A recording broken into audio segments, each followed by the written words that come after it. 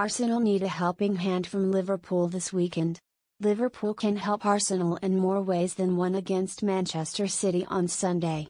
Jurgen Klopp's side can boost the Gunners' title chances this season and also preserve an historic record. City head to Anfield as favourites due to being 13 points clear of their rivals. They are second in the table as they look to win a fifth title in 6 seasons. Many, including Klopp, have already ruled Liverpool out of the title race this season. But Arsenal have been tipped by some to be the nearest challengers to the Etihad club. Arsenal head into the weekend's action a point clear of City at the top. They are aiming to win the league for the first time since the 2003-04 campaign. That season was when Arsene Wenger's side went the entire campaign unbeaten. City are the only team to have not lost in the top flight this term. If City were to go the whole season without, not only would they become the second team to do so after Arsenal, but they would also break the Gunners' record of 49 games in a row without defeat.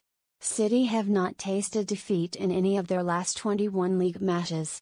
There are 29 games to go this term, which is exactly the amount they would need to overtake Arsenal's all-time English league record. So a Liverpool victory on Sunday would help Mikel Arteta's side both in the present and Martin Keown played for Arsenal in the Invincible campaign. He reckons City could repeat the feat if they avoid defeat at Anfield.